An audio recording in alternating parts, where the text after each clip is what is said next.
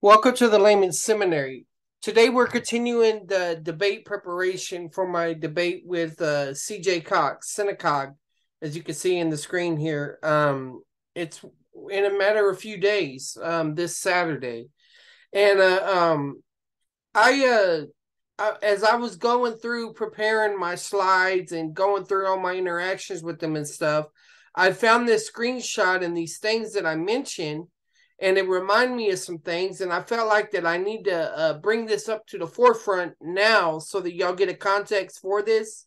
And then later on, we'll pick up on the James 2 video, our initial interaction, and then the panel discussion that led up to this. So let me just show y'all what's going on here. Okay, this is on Jamie's channel. Y'all listen to this, guys. Bombed, I guess. I don't know.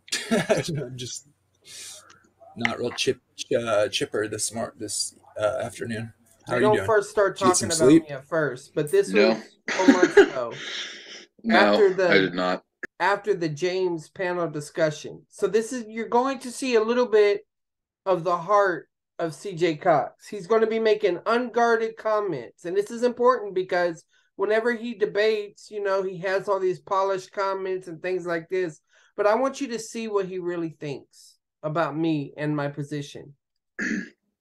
I was up till 5 o'clock in the morning, and then, well, obviously, right, because we were doing that whole open room, Yeah, and that was interesting.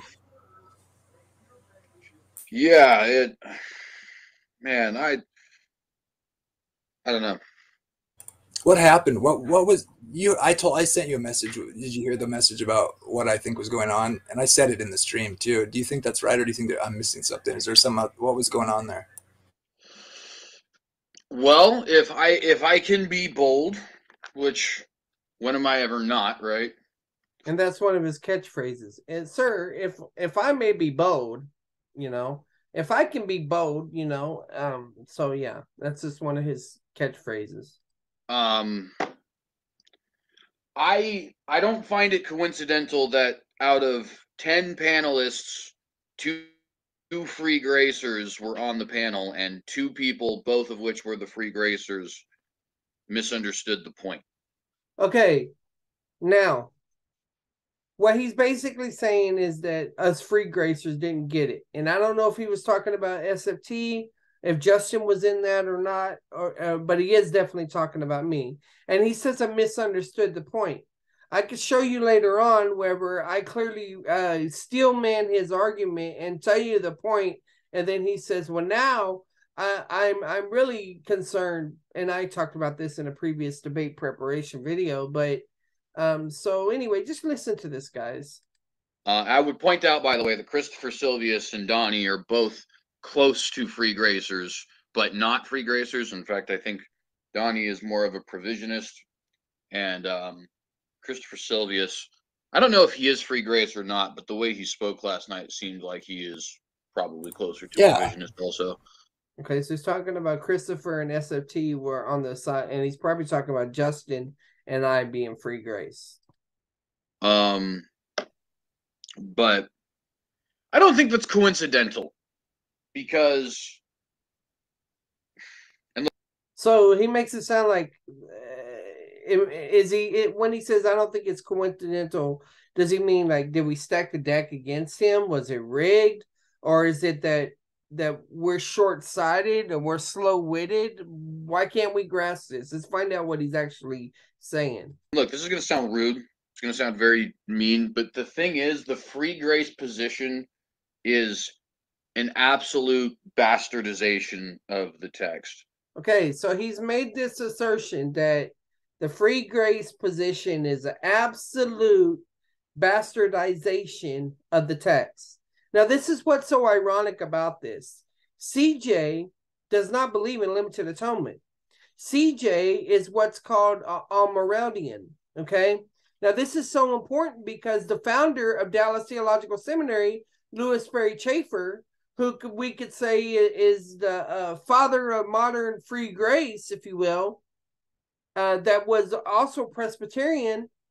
he was 4-pointer. Charles Ryrie was 4-pointer. There are different ones within that. Now, I don't know where they held to how they defined those points and things like this, but this is my point. He prides himself in looking like a reformed person, but he doesn't hold the limited atonement, which usually they don't accept you, honestly. And for years, I've interacted with reformed people on Google Plus and stuff, and you know, but I don't try to pretend like I'm reformed. And so I think CJ has some issues here. I don't really think he's reformed, you know, and reform means nothing nowadays. So let's make it clear. He wants to keep the term Calvinist. It's fine. He's a 4-pointer. Well, the moment if you're allowing for the possibility of 4-pointer, you might as well allow for the possibility of redefining the points, 0-pointer, or even free grace. So that means that CJ may eventually come to the free grace position. But it's just so interesting that he views things the way he does, at least right now.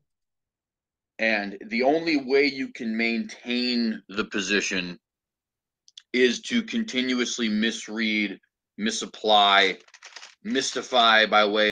All right, so now we're rhyming. I guess he wants to be a rapper too, right? So you got, remember, bastardizing the text, misread, misapply. I think he says spiritualify or mythify, or I don't know, some kind of I word. Of, oh, well, the Greeks said, give an example. Okay, now this is a direct attack on me. Well, the Greek says, all right, here we go, guys. Example, they Charles kept saying consistently, and actually Donnie was saying this too, but to be fair, I don't mean to be rude, but I think Donnie was saying it honestly. In other words, I think if I had an argument with Donnie, even if we came to a disagreement, it wouldn't be something where I left thinking to myself, this guy is just unwilling to listen. Okay. He says I'm unwilling to listen. That's the implication. SFT is willing to listen, but I'm unwilling to listen. Okay. You know, that once again, just more assertions. He hasn't established that, you know. If we don't agree with him, we're unwilling to listen. Is that really all it amounts to? Whereas with Charles, I think it was, but they kept talking about sozo. Okay, so we're talking about the word sozo. Sozo is used 5 times in the book, and 5 times it's used to refer to saving of your physical self, right? Well, actually, most people would say temporal deliverance. So it doesn't necessarily have to be involving the physical self, like saved from fire or something like that. But anyway. And I was pointing out, I don't think that's accurate. I think if you look at not only James 2:14, but also James 1:21 and James. Now, okay. I'm trying to. All right. So number one, the whole debate's about James 2. So you bringing up 2:14, well, that's your assumption, okay? That you're taking, can that faith save him as positional? I understand that. But now he's talking about James chapter 1, all right? 5:20. It seems like it's very plainly talking about salvation, right? Now, most recently in the Josh Gibbs debate, and we're going to circle back to this, but most recently in the Josh Gibbs debate, he conceded that one of these sozos, I think it was in James 4, he agrees is temporal. He don't have a problem with that. So it's good if CJ can change his position and modify things. And I think I can show you that he has to a certain extent. But the thing is that when CJ makes a change in his position, he don't tell you, you know. He makes it sound like he's been saying the same message from all along and we're all out of our minds. But hopefully by going back a year ago to our initial interaction and even this right now, you can see what's going on. And the argument there then pivots. It's not because it starts with, well, if you look at the usage of sozo by James, it's, you know, something that's only experiential. And then when you point out, no, this actually definitely reads like something that is salvific, Okay, now what's so interesting about this is that we were actually the ones that were pointing out that the word brought us forth in James chapter 1 was positional. And he copped out and he said, well, brethren doesn't necessarily mean that the people were saved. And I don't want to miscount him because he's got a more nuanced view than that, but we're going to get back to that. Then it becomes, okay, well, over here in verse 3, he says the word brethren, and so therefore, and that was that the reason that ended up being such a big hangup is because that essentially it removes our ability to properly exegete the rest of the text. Okay, here's another assertion. He's saying that if we take the position that brother refers to a brother, then that removes the possibility to exegete the text. In other words, it almost sounds like he's saying my position is not falsifiable. What the reality is that it's his position that's not falsifiable, because there are several different reformed approaches to this, where basically they make the argument like sort of like he does. Well, it's just using a rhetorical feature and it's addressing them as if they were believers, but it's just like a pastor would address the congregation, even though there may be unbelievers in the audience or something like that.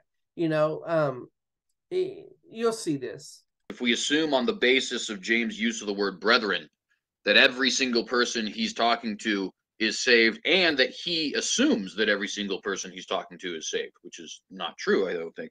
You know what I'm going to do? After I deal with the main issue, what I'm going to show you in this little clip of video, because we're not going to listen to all this because he's not talking about all of this all the way throughout, is I'm going to show you another clip from the Gibbs debate. And whenever I ask the question, and he says, well, that was never my position. So we'll see about that, guys. Let's see how many times CJ can change his mind. And nothing wrong with changing your mind, but at least admit it. Tell me when you make a difference, in your position. I don't think James intended that at all. I don't think we would intend that at all if we wrote to a body of believers, although we would obviously operate under the assumption that they were truly believers. But I digress on that, right? If that's what's painting our whole perspective, we can't say that this is talking about salvation because here in verse 3 of chapter 1, it used the word brethren. Therefore, all the other instances, verse 21 of chapter 1, verse 14 of chapter 2, verse 20 of chapter 5, have to be referring to believers. It's like, well, we can't go anywhere with this. Well, first off, this type of argument makes no sense. Let me tell you why. If God gives you a command, which he does in James chapter 1, count it all joy whenever you go through various trials, only believers have the Holy Spirit, and therefore only believers have the ability to please the Lord. So there's tons of implicit arguments for why we believe that the audience is saved. So he's just making this, oh, well, we're just assuming we see the word brethren, and therefore they must be saved. And that's a cheap approach, what he's doing here. We're hamstrung by our inability to understand James's addressing of a crowd, right? Right. He's saying we're the ones that if we decided, brother, that we can't consider the possibility he's addressing a crowd. Well, it's the same way around. If he makes the argument, he's making an argument. He can't make the argument that there are believers in the audience. You can't do that necessarily. And I disagree with that approach. And to be honest with you, I think that's what the free gracer has to do. Like, it's the only way that they can back up what they're saying. Okay, so the only way that we can back up what we're saying is assume that the word brethren means brethren. Is that what he's saying? You just read James 1:21 in its context. Yeah, if you read James 21 in your context, what do you find out? The very first verse, or at least after it mentions scattered tribes, says, count it all joy. It's an imperative. That means they had the ability to do the command. For example, therefore get rid of all moral filth and the evil that is so prevalent, and humbly. He's mentioning a command. He's mentioning things to do. Now, I think there's an issue there with the participle, but the point is that he should be able to recognize that only believers can please the Lord, that have the Holy Spirit. Being reformed in his sense, he thinks a person's so depraved that they have to be irresistibly regenerated and then given the gift of faith so that they can please the Lord. So why would he not embrace the idea that if a command is given to a believer, then if a command is given to a person, then that person is a believer. The reason being is because his Reformed theology will not allow him to, because in his view, there's elect and there's unelect. And the people may look saved, they may think they're saved, they may have temporary faith, they may have spurious faith, pseudo faith, whatever terms you do that, but only if they persevere to the end, will it be known whether they're saved or not. Accept the word planted in you, which can save you. I mean, that's clearly talking about salvation. What? Yes, it's clearly talking about salvation, experiential salvation, not positional salvation. Okay. If you want a positional concept, then go back to where it says he brought us forth. It's talking about. Yeah. I think I fully see the issue here that you're raising. Jamie doesn't fully see anything. He's a yes man. Anytime he's talking to somebody, he's ever learning, never coming to the knowledge of the truth. He'll agree with them. He'll have a light that comes on, and the next thing you know, he's dim right back on Daniel chapter 9 and right back on teaching the law and things like that. So don't take it into consideration whenever Jamie seems to be agreeing, because Jamie changes his mind all the time. More so better now. Not that I was totally. And it talks about that in James. A double-minded person is unstable in all their ways. Or Ephesians 4, tossed to and fro by every wind and wave of doctrine. Except the reality is he's not being tossed to and fro from other waves. He's just giving lip service while he's in discussion with other people, but he goes right back to SDA doctrine. Totally missing it, but yeah, it's if you just let the Bible, it's why I'm compelled to say certain times, like, let the Bible speak, like, be taught by Scripture. Don't go, using it, like, and then forcing things on it. It's not to say that position is necessarily wrong. It's just to say, like, this is a really big issue I see with people, even people that are less like this way, I think. And I'm not even getting to the theological. I know I've been dealing with the theological and doctrinal stuff, but I really want to get into this accusation he brings against me. If you ever and I find this to be so true in my own life, and it's kind of can be embarrassing or humbling, like actually humbling, and like where if you most of the times, like if you like anytime you see something in somebody else that you think is like a quality that they'd maybe be better without, it's probably a good idea to like check yourself really well, like, because you're probably just kind of seeing, it's likely that it's possible you may be seeing something in them that you're struggling with yourself, and you're kind of, it's like a way of projecting. Now, not always, of course, but I've learned that a lot of ways, and it's like, come on, Jamie. How do you help somebody and not help you? You got to help yourself first, I guess. I don't know what I'm saying. It's just, yeah, they're smart. Hopefully you'll notice when Jamie goes, it sounds like he's taking a hit of a joint. Maybe he just smokes. I don't know. But I just want y'all to be aware of that. Yeah, I don't know. What did Charles say about that? Well, me and Charles were never able to get past the brethren point. That's right. Charles was, and I even pointed this out to Fro, because Fro asked if it would be possible for us to get back to James 2 in our short amount of time, because there was only like 20 or some odd minutes left before we hit the 3-hour mark, and we ended up going 30 minutes over the 3-hour mark anyway. I'm going to go ahead and play the James 2 part, at least the parts where CJ and I are going back and forth, after I play the Gibbs part from the most recent, because I just want y'all to see that there is some changes that have gone about, and I think we need to admit them at least. But Fro was, wanting to respect the time that was originally allotted, and so he asked, can we go back to James 2 for a moment, because I feel like Charles and Jay have been arguing on James 1:3 for quite some time, and I told him, I was like, I'm totally fine with that, but we got to understand, me and Graham and Kevin and even Fro, because the Catholic opinion is going to be closer to the Reformed opinion than the Free Grace opinion is, as far as y'all hear that, guys? The Catholic opinion is going to be closer to the Reformed opinion rather than Free Grace. So there are people that make that argument within Free Grace camp, that the Reformed theology has not reformed enough. But anyway, as James is concerned, not as far as works is concerned, but as far as James is concerned. Well, actually, he's wrong about that. As we know from the Syngenis debate with Wilkin, in James chapter 2, the Catholic position takes it as justification by works or whatever, before men, or however you want to put it. But the problem is they take it as sanctification just like me. But the issue is they think that the sanctification is through the sacraments of the Catholic Church, being in a state of grace and all of that stuff. So no, they don't take it like the Reformed. We're not going to be able to actually do anything with the exegesis here because we're dealing with this assumption. Well, first off, you're not even putting forth exegesis, okay? You're not.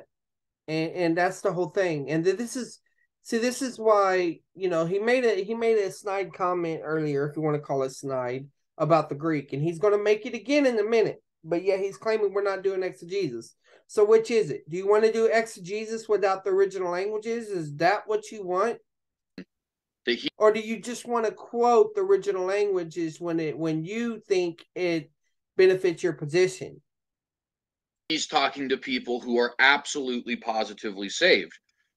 And if they're absolutely positively saved, then when it says something like save your souls or can that save you, it can't be referring to salvation because they're already saved, right? Yeah, right. And why is that a problem?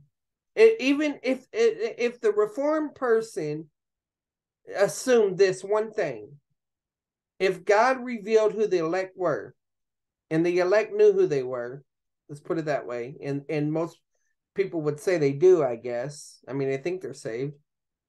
Then they would have no problem saying that the passages about being saved don't apply to me because I'm already saved. So what is your point about saying that, because the Free Grace points out based on contextual and structural indicators that they're already saved, so the passage doesn't refer to a position of salvation? You believe the same thing. The only one that doesn't believe the same thing is the Arminian that believes you can lose your salvation, and so therefore they would say, well, just because you have salvation now, it still can refer to the fact that you could lose your salvation or perhaps even regain it. Right. This is a problem. This is bringing to the text of presupposition. Yeah, and what are you bringing? I think I called him that too, teasing him. I was like, "Oh, it's okay, Charles. Just own it, man. You are a Free Grace presuppositionalist." And what's the problem with that? Everybody has presuppositions and pre-understanding. I don't have a problem with that. What are your presuppositions? That's exactly right. And so then when we move on. Okay, so wait a minute. You got the Reformed guy saying that the Catholics are closer when it comes to James, and now you got Jamie to the SDA bringing up about precept, and here's a Reformed guy. And I don't know what his approach to apologetics are, but a lot of Reformed guys are precept. So even if I was precept, that would be closer to in line to Reformed theology than it would be to anything else. But see, that's what I'm saying. They're arbitrarily deciding when to use these terms of accusations against me and others, of our tribe or whatever. On then to James 2:14 or James 5:20, which is another place that was important because the usage of the word sozo. He's already got in the back of his mind a decision. James is written only to Holy Ghost filled. And you got already in the back of your mind that, well, just as you got the Old Testament made a theocracy of believers and unbelievers, you have the elect and unelect, and the only way you're going to know it is you persevere. You have also in your mind that they're using rhetorical strategies to address the believers. So you have a starting point as well. Build on their way to heaven, nobody can take them out of the Father's hand, believers. And if that's not true, if James is not intending for his work to be understood that way, then all of a sudden we have a huge open door here in regards to how we can interpret these verses. It's not a huge open door. It's just most of the intent of Scripture is written for believers for edification, for discipleship and stuff.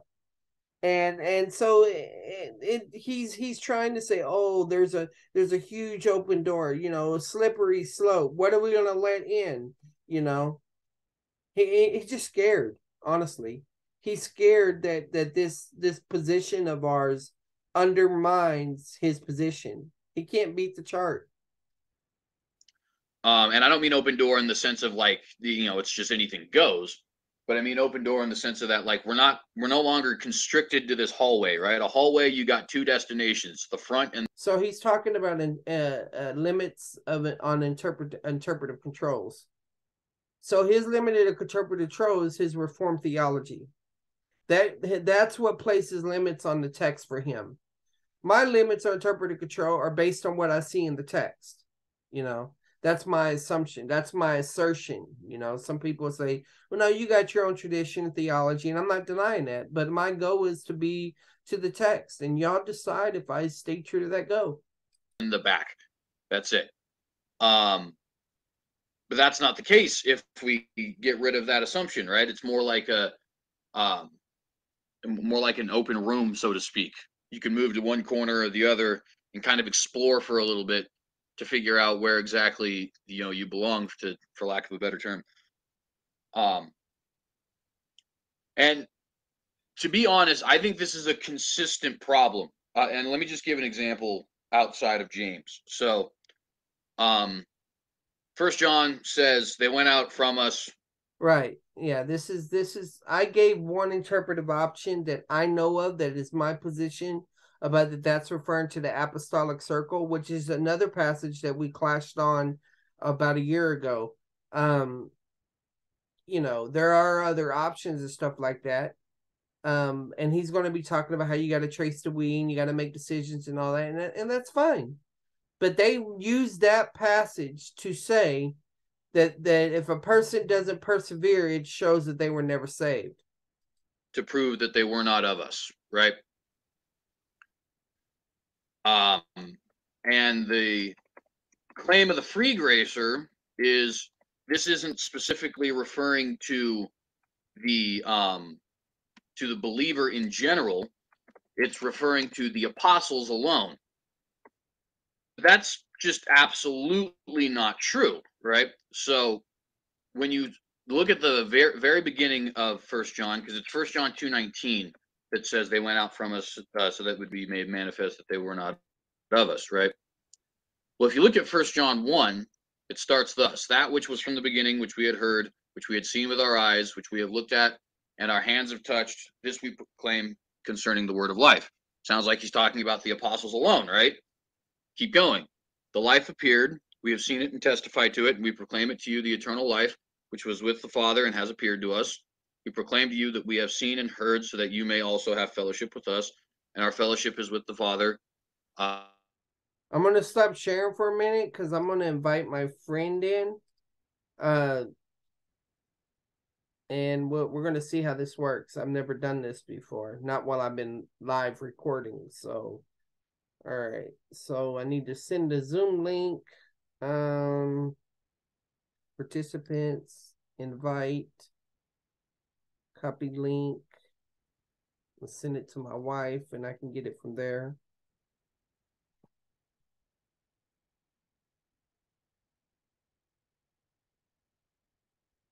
All right.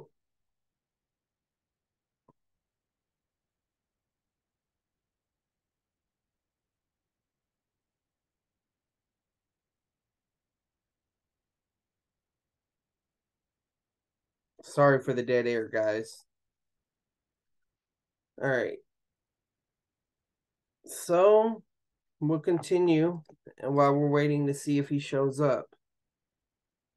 All right, share my screen, share the sound, and back to where we are. Complete. This is the message we have heard from him and declare to you: God is light. In him there is no darkness at all. If we claim to have fellowship with him and yet walk in darkness, we lie and do not live out the truth. But if we walk in the light, notice how So what he's going to do is he's going to say earlier there was the apostles. And he's going to say, well, if the we confess, is that talking about all believers or just some? And there's more than one way to look at that. But still, I don't think, because you'll see a shift. He'll say, we proclaim to you. There's other people. There's a distinction whenever it shifts from the we to the us to y'all and all of that. he's using the word we. He's kind of switched a little bit here, right?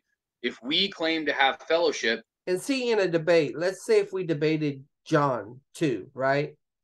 I'm going to give all the free grace positions on that. You know, just because I give you my current belief doesn't mean I'm not going to give you other free grace positions on it. And so, CJ, don't think that just because you knock down my current view of things that you knock down free grace. You know, I'm going to give you the gambit. But he's writing to this group of people who he's teaching this to. So the we has now changed from the people writing it to the group as a whole being addressed. If we claim to have fellowship with him, that includes the church he's talking to, not just himself. A great example. Did you find that since last night, or did you read that one last night? That's the best example I can imagine so far.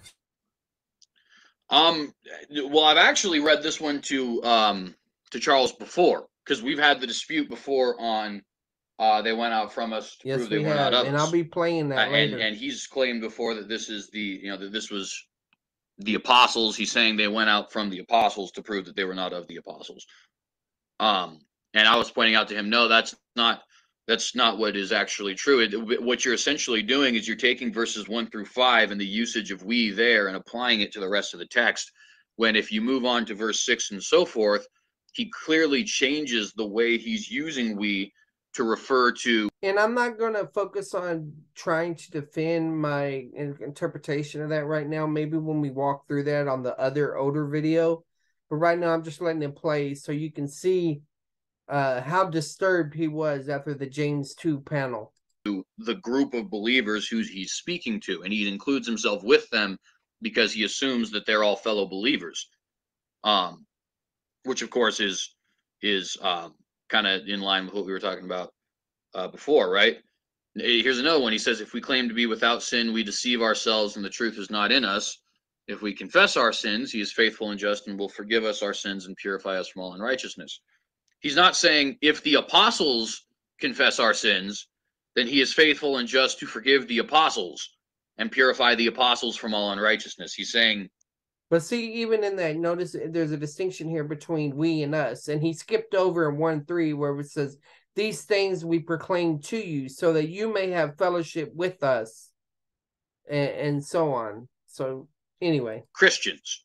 If Christians confess their sins, then he is faithful and just and will forgive Christians of their sins and purify Christians from all unrighteousness, right?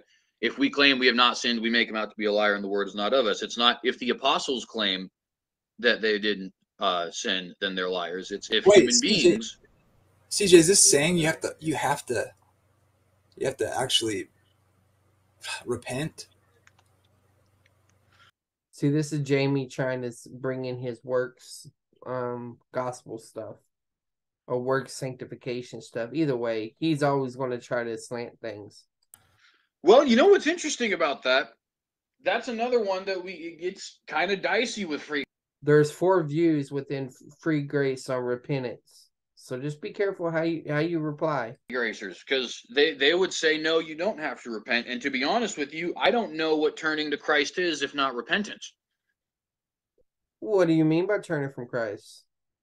Now, they'll say, okay, well, if you haven't repented of each individual thing you've ever done, that's like, okay, I think a misuse of the terminology for repent here, right?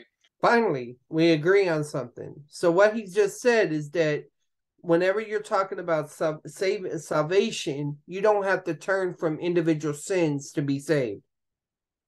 Okay? That's great. There's only one free grace position that talks about turning from individual sins, but it's not for salvation in their view. It's preparatory. So this is good. The issue of that will come up in our debate. I got to tell my friend how to go to App Store. Microsoft.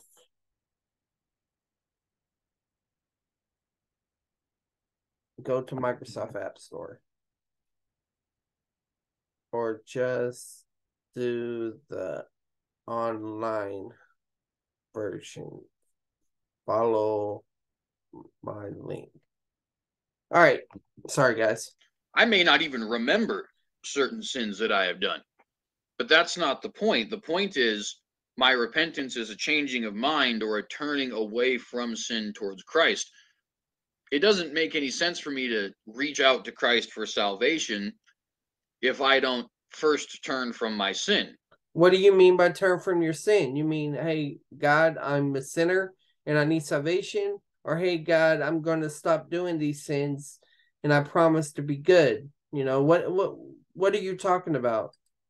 And turn from my sin, again, is a heart change. It's not so much a behavioral change per se, although I think it does manifest in the... Okay, so now he brought up another view within free grace, which is called the internal resolve view of repentance, where you may not necessarily see an external change. Okay, so congratulations, CJ. You brought up two possibility of views of repentance that work within free grace. So what is your objection?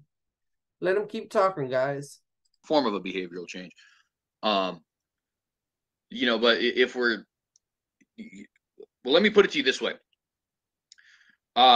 Christ came to save us from our what?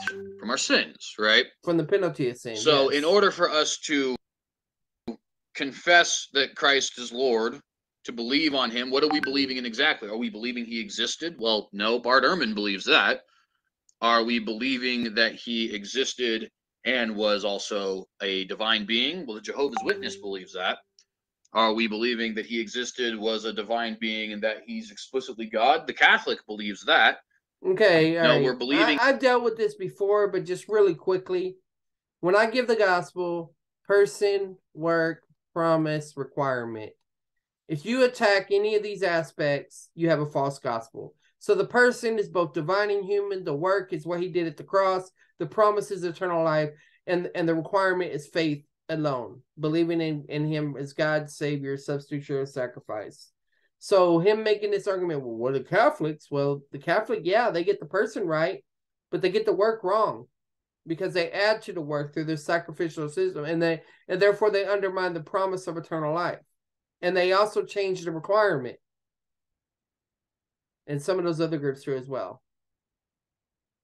Thankfully, I'm not having to debate the Catholic view and stuff. I had to read Genesis' whole book before I do that. In particular, that he did exist, yes. He was Messiah, yes. He was divine, yes. He was God, yes. But more specifically than that, that he saved us from our sins, that we're sinful, and as a result are in need of a savior, right? So if all you have to do to be saved is recognize I'm a sinner and I need a savior, if you're willing to admit that, CJ, then congratulations, you have a free grace view of repentance. Well, you don't think you need a savior if you haven't repented. What do you mean by that? It's almost like the two are one and the same. Yeah, they're unremovable. I would even say, because we agree with God when we sin, knowing we have a high priest who's, Hebrews 8 sort of thing. It's like, it's not about like if we forget to sin, repent on a sin or something, we're going to go to hell because we died suddenly, without repenting of that one sin. So Jamie's talking about experiential repentance, and CJ is talking about positional repentance or preparatory repentance. I think it is also a continual repentance that brings reform in your life through the power of, Christ's influence or whatever. And so, and of course, I'm not saying that to say you know, like God's being like, it's every little sin, you know. And I think there's a sense that God covers, but I think God forbid we say that we shouldn't repent, you know, of our sins as they occur, you know. That seems like it's just part of the Christian life, I would say. But yeah, I totally agree with you. Like, it's like, it's from my perspective, my particular perspective. When I hear people say stuff like even go so far as to say like it's a misunderstanding of the gospel to say you have to repent. It says, you know, believe on the Lord Jesus Christ, thou shalt be saved. You know, so if you add something to that, you add something to the gospel. It's like, no, I don't think so. I think When you believe on the Lord Jesus and you should be saved, the idea of salvation implies you believe in your sin, right? Sin's a reality. You need a savior. You need a real savior.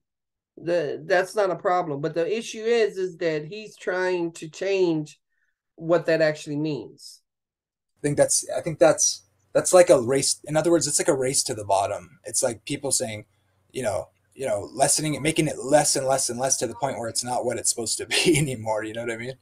I mean, you feel free to disagree with that. I just feel like that's where it ends up going. I've heard like Steven Anderson kind of say that in a sense, like before, I think, and I can't really recall for sure exactly what he said, but I've heard people say that, like, if you think you have to repent to believe in Christ, then, you know, you're adding to the gospel and you essentially don't understand the gospel. And I think that's like, it's like, what do you even say to that? I don't, you know, there's some sense where we can like balance each other out from going too far and towards the ditch or whatever, I think, on some level. But like, that's why I just think we should start like, what can people accept with differences between each other, while like holding fast to at least start and saying like, yeah, that person believes justification by faith and what it means to believe that, like on some, at least on some basic level. Well, and I think the big problem with it too, or the biggest problem, I should say, because there's a lot. I got to be honest, the more I'm moving forward with this, the more I'm kind of thinking, and I mean, you guys all know, at least, well, you know, at least. Brother Timothy's in the live chat. He's a consistent watcher, so he would likely know as well. But I guess not everybody on your channel watching would know. But most of you know that I am very, very trepidatious with terms like heresy. But I got to be honest with you, I find it very difficult. Okay, so he's basically saying that free grace is heresy. 1 second, guys. I got to send this email to my friend. And then I'll get right back at it.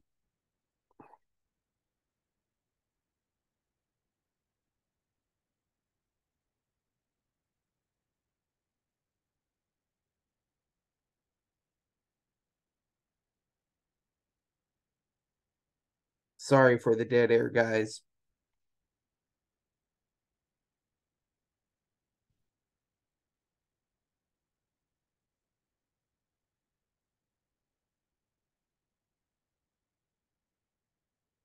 And he had to make such a hard email.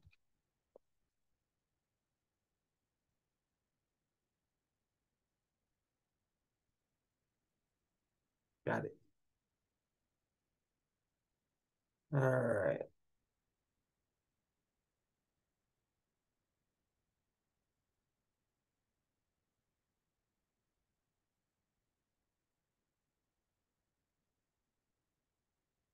Okay. So now I'm going back. I'm going to share my screen again. Share the sound. And we're back to where we were. Oh, that's not it. To think free grace So he's basically saying free grace is heresy. All right. So anyway, let's see how he goes with this. is anything other than heterodox. The more that we get into, because you know the scripture does warn specifically about this kind of reasoning. Saying things like, "Well, should we?" When Paul says, "Well, should we sin that grace may abound?" God forbid. That passage concerns sanctification. Okay. Hey, Trey. Let me stop sharing my screen, get him in here. His audio is connecting right now.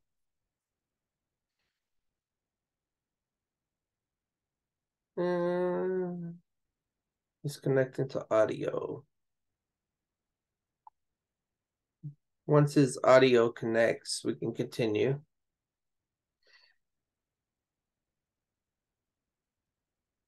I guess I could. Trey, can you hear me? Hello, Trey? I'm going to pause the recording just for now. Hey, Trey, can you hear me?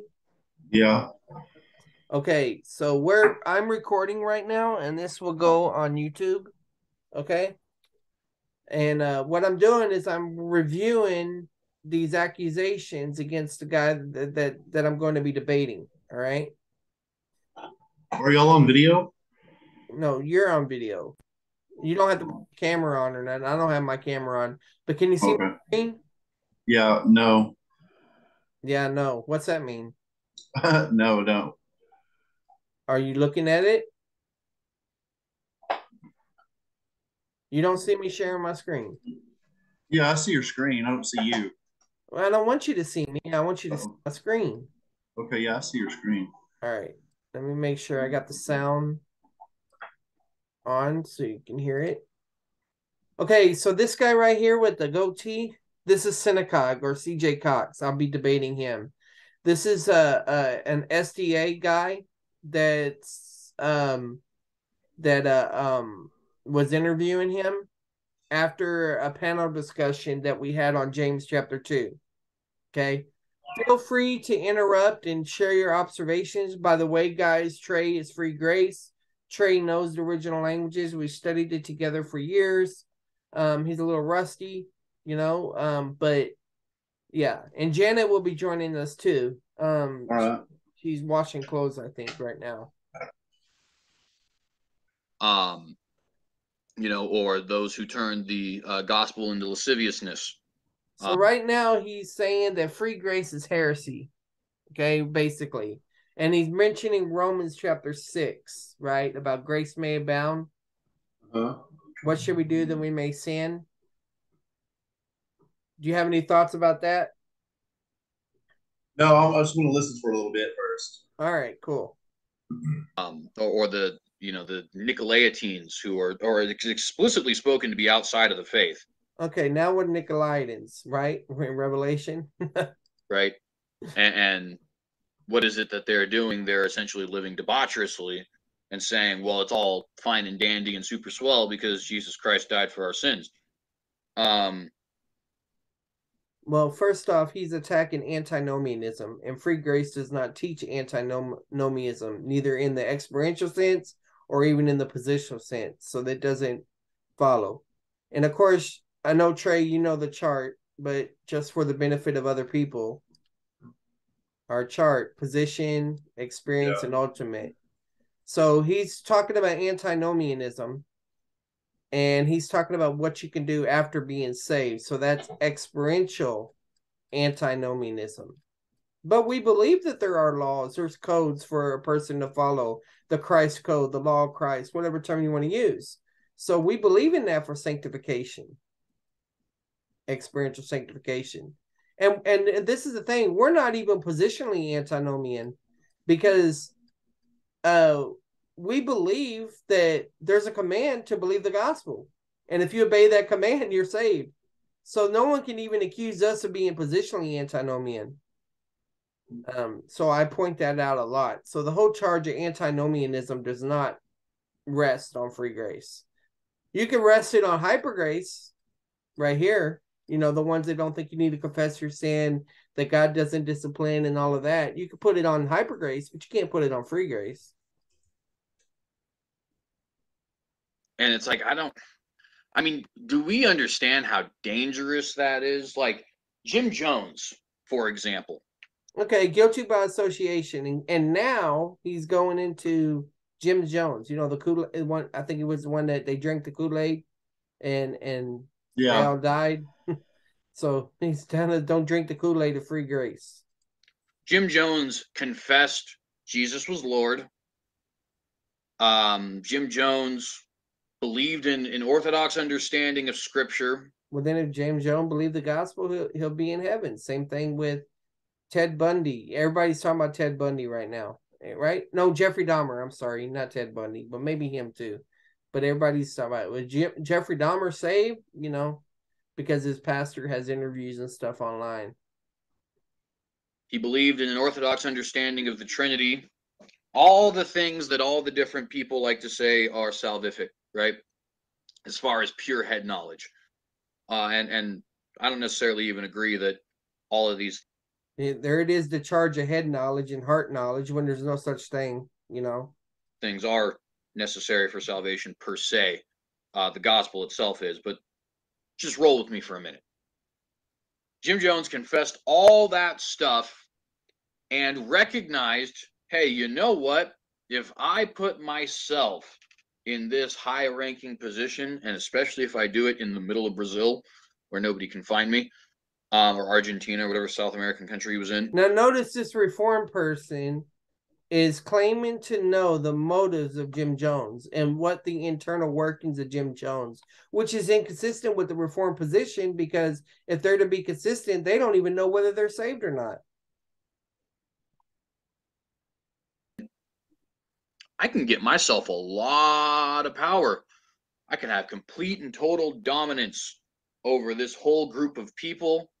I can take their wives and say that it's divinely mandated for me to take their wives. I can take their children and make them slaves and say that it's divinely mandated. I can tell, I can assassinate political officials and say that it's on all the different stuff that Jim Jones did, even up to mass suicide. And the free gracer would have to confess, if he had the proper head knowledge, that that man was saved. And I go over this a lot of times. I say that salvation is based on the supernatural facts. So, this goes back to the whole mental assent thing. But I use the term supernatural facts because only the Holy Spirit reveals that Jesus Christ is God, that he's the Lord and he's the Savior. It's the supernatural facts, which he's reducing to mental head knowledge. Well, that actually cheapens the work of the Holy Spirit, because the Holy Spirit, according to John chapter 16, convicts the world of sin, righteousness, and judgment. So when it's not an issue of the facts, it's an issue of the Holy Spirit's ministry and whether you're going to respond to the light that you're given.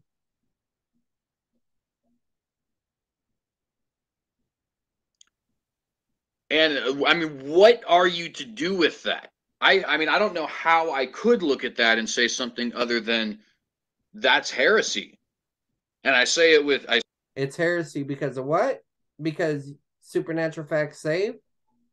Say it with trepidation and with love, but that's heresy, right? And in another discussion with him, we were going over Solomon, and he basically, I think he conceded that Solomon was saved. Well, he wrote Ecclesiastics before he died. There's no proof of that. He could have wrote Ecclesiastics in his carnality or went right back into his carnality after that. There's no proof that Solomon repented before he died. And you can do that multiple times over. Joel Osteen has, Jim Jones was an atheist. Well, I guess I'd have to look into that. My understanding of Jim Jones was that his beliefs were orthodox, but yeah, they started out that way for sure, as I recall. Hey, anybody's welcome to join. If you disagree or agree, I would love to hear from you, and love to meet you if I don't know you already. Hi, Ace. Hi, Doc. Tommy. Tim. Tommy, Tim. Can I have some more, please? So, yeah, keep going. Well, Trey, I have the free version of Zoom, so that means every 45 minutes they'll kick us, but we'll come right back. But it's right? Like, or Brendan Robertson. Brendan Robertson comes out. He's the gay TikTok pastor, right? Who talks about, your polyamorous relationships are holy and stuff like that. Let me just speak very frankly with you guys, as somebody who has had a insatiable libido in the past. If I was convinced by my spiritual authorities that my debaucherous sex life could have been deemed holy, God never calls sin holy, and neither does free grace.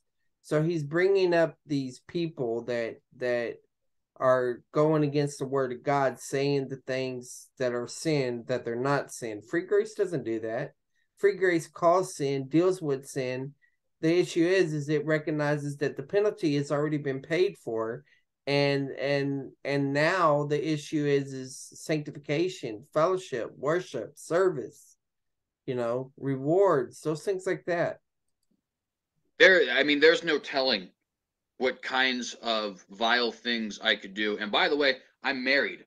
So that means not only would those vile. So basically what he's saying here is that if it wasn't for his theological position, he would his sin nature in concerning his libido more specifically would consume him, and nothing would be kept in check.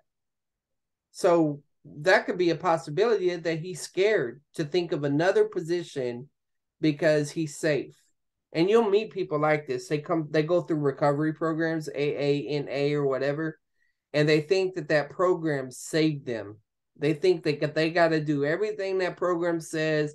They got to call the sponsor. They got to do all those things. And if they don't do those things, they're afraid that they're going to relapse, go to prison, whatever it may be.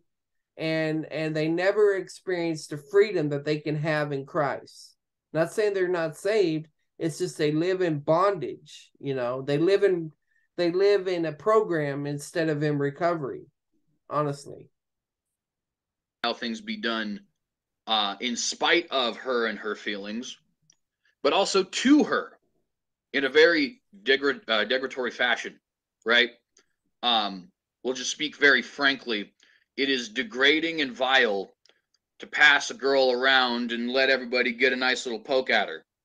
But if I was convinced that sort of thing was holy, right, I very well might have been actually doing that and saying that it was Jesus endorsed and completely destroying this young woman's life and relegating her to the point of being a piece of meat, a slab, right? Tangent. And Brendan Robertson would be endorsing that, completely destroying her life, likely destroying her understanding of the gospel, right? Because I would be the link to Christianity that she has. What does he say?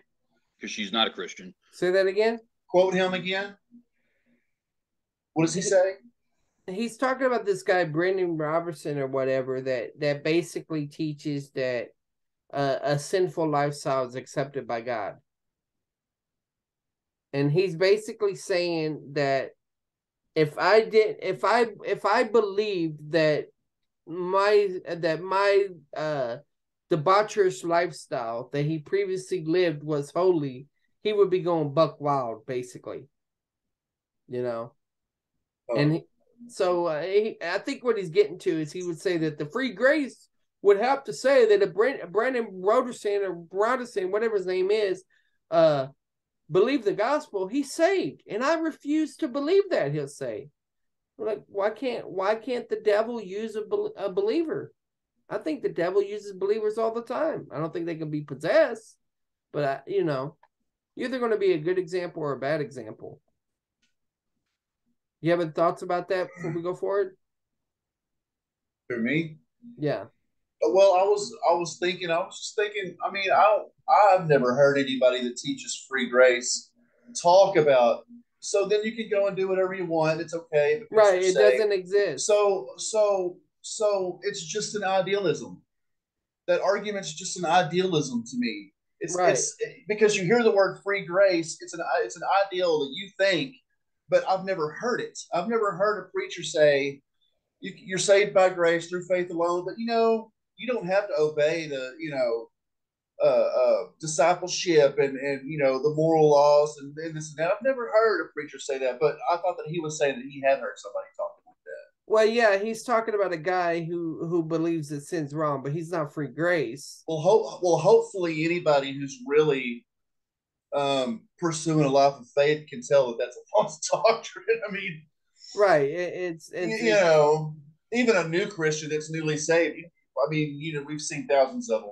Yeah. You know, Exactly. and we know how they are. They get on fire. You know, right. And so, I what's mean, interesting about this guy is he's had a kind of a gutter type ministry, you know, yeah, but I think that it's his legalism that he thinks is keeping him sober or those around him sober or whatever. I don't know his whole story.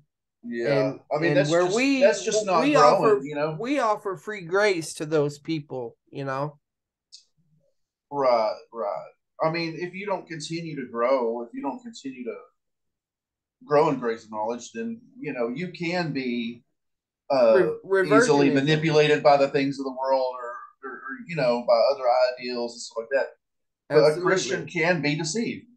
Yes, absolutely. You know, that's not growing. But you know, I'm glad you brought that up about the deception thing. Yeah, we believe a Christian can be deceived even to the point of apostatizing. But of oh course the yeah, Reformed don't believe that. You can have false doctrines here and there, but you'll never reject Christ. That's what they'll say, you know. But they had that. Tell me how that worked for Solomon. Well, Solomon was Old Testament.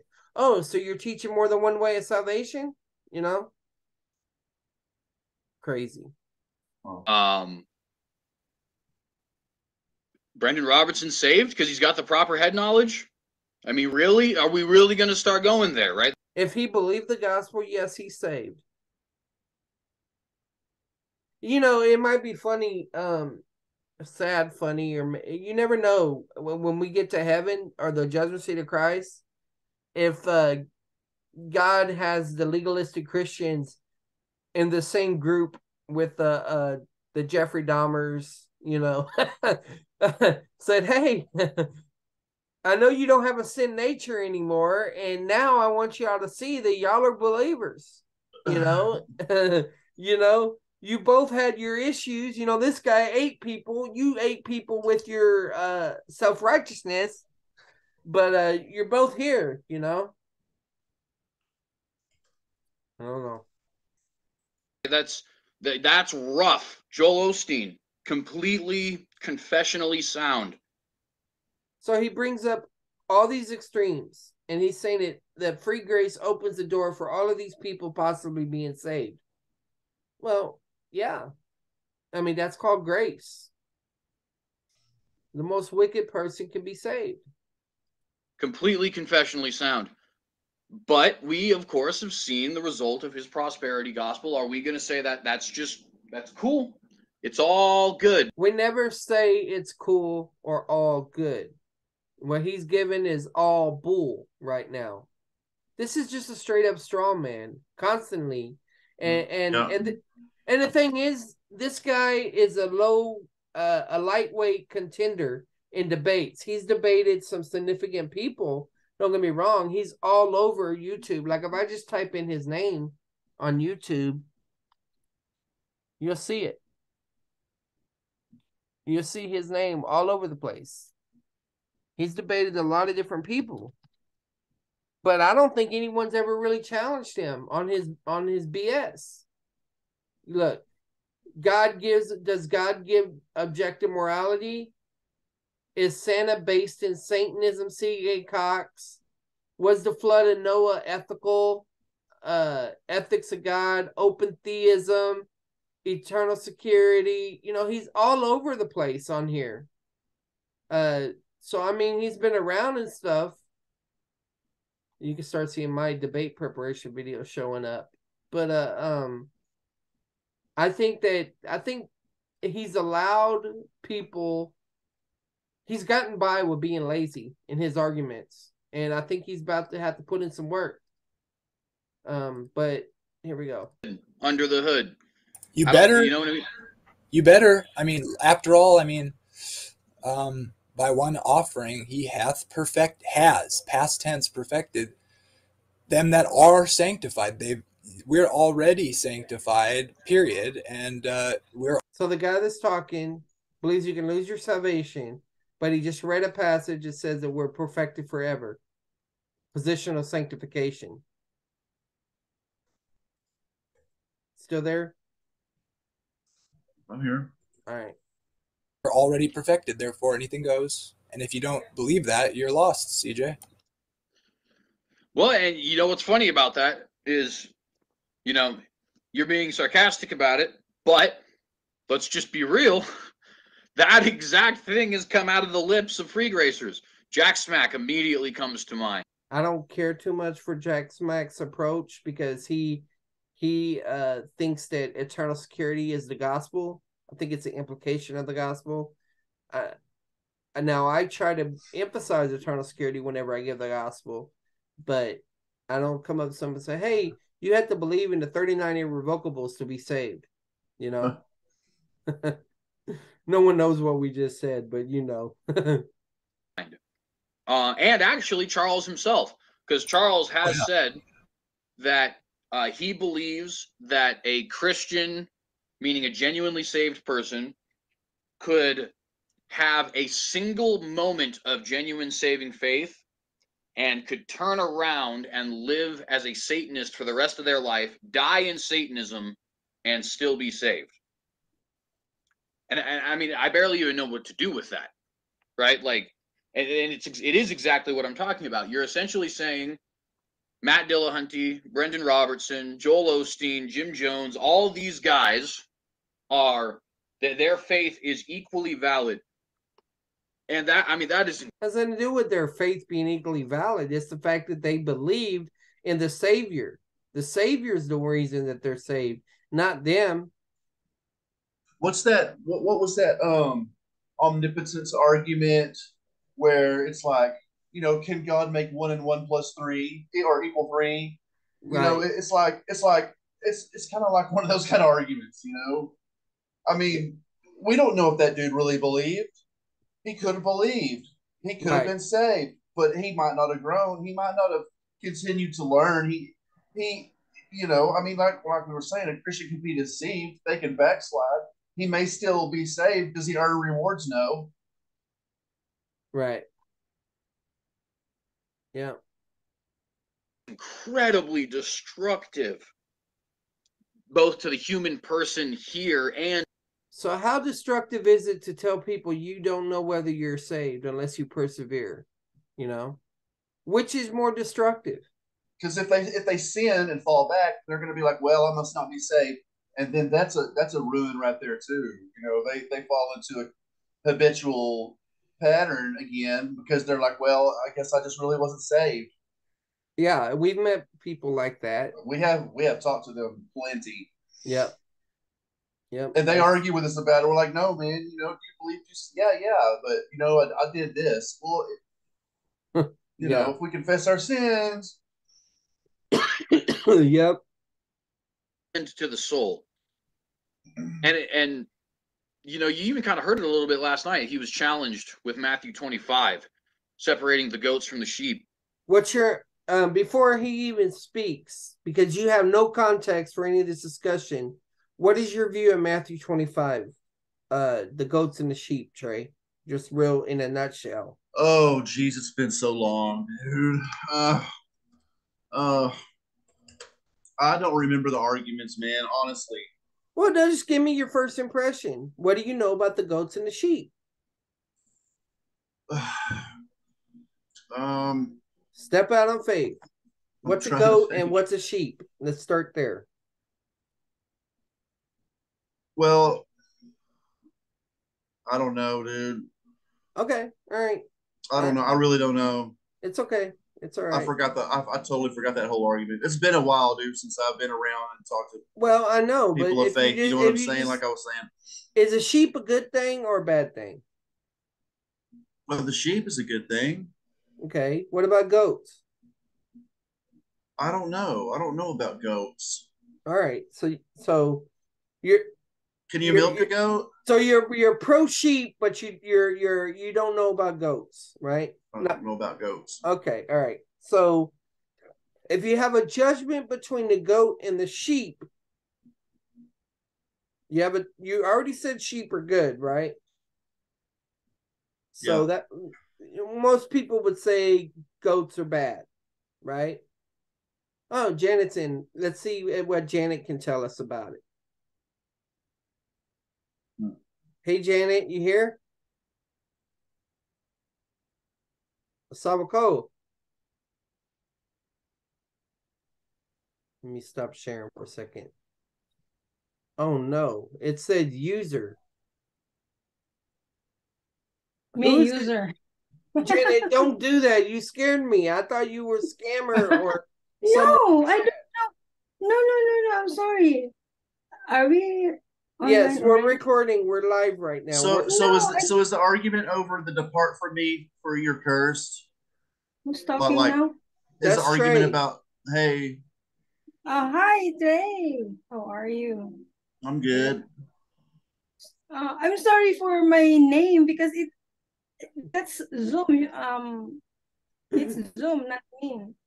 It's Okay, Zoom, I'm not going to you. Okay. now while fixing this name. Okay. All right. So we'll go back to the sound. Go ahead, Trey. What were you saying? Well, the goats are unbelievers. Okay, you're saying the goats are unbelievers. Janet, what do you know about the judgment of the sheep and the goats? Wait. I don't have speaker. I cannot hear you good. Okay. So you think the goats are unbelievers? Okay. Why do you think they're unbelievers? Because I just reread the parable. It says they're condemned for what they didn't do, and it says that they're going to go into the lake of fire that was prepared for the devil and his angels. Okay. And nowhere else in the Bible does that describe a place where fallen Christians would go. Now, Fallen Christians will weep and have gnashing of teeth, but they don't go to an eternal place of fire where the devil is, you know? Yeah. And I mean, it does seem plain, but if there's an argument against that, I'd love to hear it. well, you know, that's all of a discourse. It probably deals with the tribulation. You know, there's that aspect. But you also, as you brought up about weeping and gnashing of teeth, right? Delos arguments. So yeah. So that's where we're at right now. And the goats are cast into hellfire. I am paraphrasing, but I'll go ahead and pull up the exact verse here so that people can, hear exactly what it is that is being communicated. And again, it's Matthew 25, not the parable of the 10 virgins after that, where he's talking about the goats and the sheep. The last one. That's the third one, yeah. Yeah. And he says, when the Son of Man comes in his glory and all the angels with him, he will sit on the glorious throne. All the nations will be gathered before him. He will separate the people one from another, as a shepherd separates the sheep from the goats. He'll put the sheep on his right hand, the goats on his left. The king will say to those on his right, come, you who are blessed by the Father, take your inheritance, the kingdom prepared for you since the creation of the world. That's clearly a reference to heaven, right? For I was hungry. Is that a reference to heaven?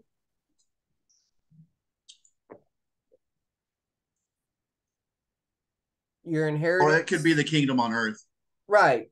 A premillennial. This guy, I think, is premillennial. I think he's actually pre-trib. Also, that's what I'm saying. He's a Amyraldian, that just needs to stop calling himself a Calvinist because he thinks it's cool, and consider actually the claims of free grace. He gave me something to eat. And if he doesn't become totally, sovereign grace is another option as well. I was thirsty, you gave me something to drink. I was a stranger, you invited me in. I needed clothes and you clothed me. I was sick and you looked after me. I was in prison and you came to visit me. The righteous will answer him, Lord, when did I do these things? And I did paraphrase that a little bit, but I'm trying to get to the goats part. And he says, when you see a stranger and invite him in, or needing clothes and clothe you, when did we see you sick or in prison? King will reply, truly, I tell you, whatever you did for one of these least of my brothers and sisters of mine, you did for me. Then we get to the real interesting part here, the part that he was confronted with. Then he will say to those on his left, depart from me. These are the goats. Depart from me, you who are cursed. So he says, depart from me, leave the presence of God, you who are cursed, meaning not blessed, into the eternal fire prepared for the devil and his angels. And when confronted with that, Fro confronted Charles with that. Charles said that these goats were believers. I mean, and we can go back and listen to it, and probably what I said is that it's possible they're believers. you know, sometimes I'll give them a current view or a current possibility within free grace.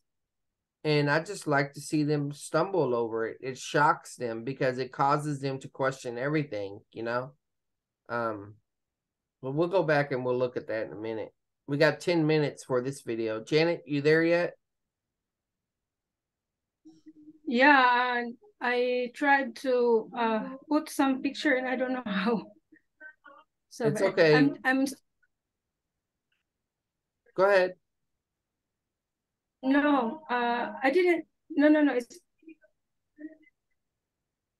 So what's the argument for this being for the view that these are people who are eternally in the kingdom but didn't get their inheritance and did get their inheritance? What is the argument for that? Well, I have to remember. I think I was just speaking in generalities, but here, I'm going to bring up that debate.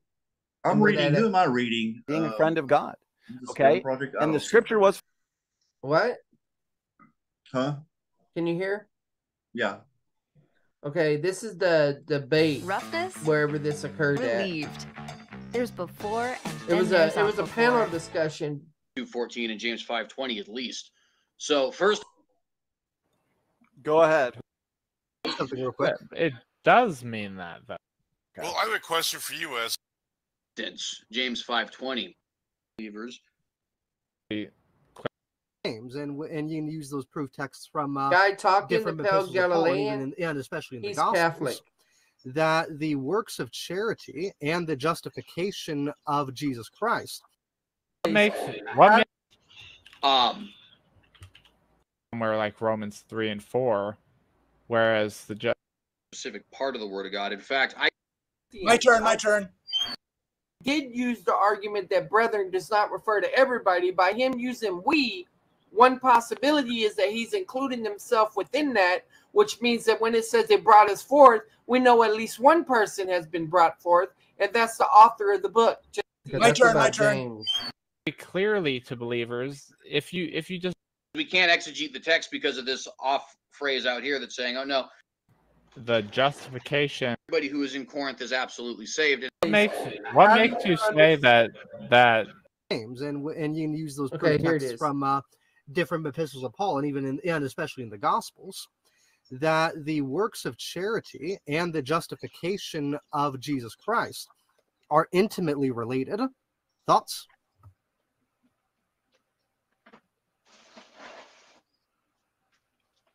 He said Well, thoughts, but I nobody mean, knew what he I'm said. pre-trib. I think that's one area that I am CJ tired. and I This would would end it.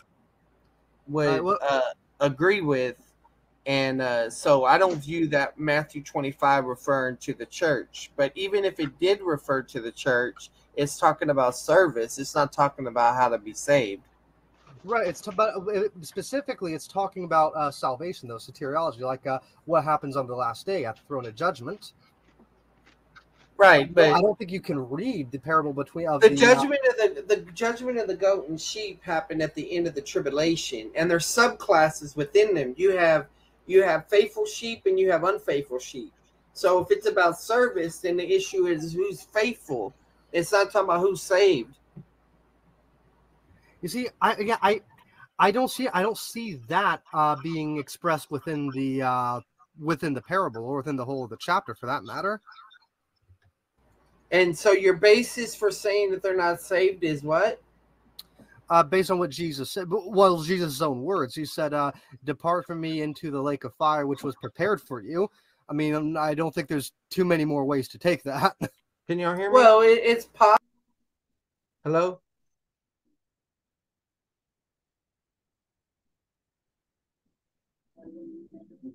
Hello? Yes, Charlie, I can hear.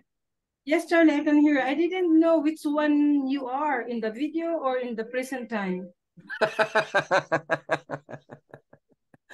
Trey, you still here? I'm here. All right, which one are you? Huh? Janet didn't know if I was Oh. talking now or if that was in the past in the video. So I'm talking now, and this is where are you listening to the debate right now? Yeah. All right. Possible it could be hyperbole because weeping and gnashing of teeth can refer to deep regret. Cut to pieces can refer to conviction. It's possible. Actually, It's possible it can refer to the judgment seat of Christ. But you just make it unfalsifiable at that point. I think that the judgment seat of Christ is Falsifiable. before the. Hold on. Let me clarify something, phrase. I think you brought something interesting. Falsifiable the wrong way. Falsifiable means that. No, I said that you make it unfalsifiable. Like you can't even negate your position and make like this just becomes irrelevant because explain exactly what you mean that I can't negate my position. But before you do that, because you're just asserting that I can't negate it, but no, because all you're going to do is shift the goalposts and say that anyone's going to be saved forever. So your definition of shifting the goalposts is to rightly distinguish where Scripture fits within the various columns of position, experience, and ultimate. No, you're just a soteriological precept. That's all. Charles, there is actually a way of kind of determining this. You mentioned weeping and gnashing of teeth was actually something of deep regret. That's not what's going on. When the New Testament refers to people weeping and gnashing of teeth, that's actually a reference to the Old Testament that identifies an enemy of God. For instance, when Jerusalem, and I forget where this is, I'll have to look it up, but Jerusalem at one point is sieged, and the besiegers, who are, you could say, are the enemies of God, are being depicted as basically gnashing their teeth at God's people, at the Israelites. So when the Bible refers to weeping and gnashing of teeth, it is not referring just to deep regret. It is identifying an enemy. I'm not denying that it can be used to refer to enemies and stuff like that, but I'm also mentioning that it can refer to deep regret. It comes down to the context of what's going on. You see, I don't know about that because in the Old Testament, I have resources where we could go in and discuss it, but it's the same resources I told y'all about a year or 6 months, I don't know, ago when we went to these very same passages and I mentioned Final Destiny, but I doubt any of y'all got the book and read it. But isn't it a type of fallacy to take one word from one part of the Bible and add the same meaning to a different part and ignore the context? Yes. Illegitimate totality transfer or illegitimate identity transfer. Remember these terms. See, I'm stirring you up, bringing it to remembrance, right? Yep. Position. So, we could go and look at the scholarship, but we're going to board everybody else. But I read it, but I did it like that one Charles Edgar Casey. I just slept on it and I absorbed it in. You read Final Destiny by Jody Dillo? Theoretically, yes. Theoretically meaning you're lying? How many pages was it? More than one, but less than 1,000. Nope, it's 1,200. Nope, you're lying. Yeah, he is lying. It's more than 1,000. It's more than 1,000 because I think the pages itself are 1,000. Yeah. Definitely not reading it. And everything else. More than 1,000. It's more than 1,000. All liars shall have their part in the lake of fire. So Justin's free grace. He's a little unstable, but he's free grace. Jamie, of course, SDA. Praise I Am, he's all over the place. SFT, this is his channel. He's free grace. Tell that to the guys. More than 1,000. All liars shall have their part in the lake of fire. Final points. Yeah, let's let him Snake know. Hey, good to see you. Good to see you, Bone. And then have you ever heard the name Francis Turretin? Trey? Who? Francis Turretin. No. He's a Reformed scholar, and that's him right there. I didn't realize he actually came in here. I think that's him. They give it a new name, but a lot something that out. Then that wasn't him. That was another guy going by the name. I guess he does have the whole thing about the Genesis 1. This is talking about. All right, so you got a little bit of context for what that one was going about. We got less than 1 minute, so I'm going to close this one out and we can start another one. Anyway, Janet, you want to say it or you want me to do it? Please do it. I'm still finding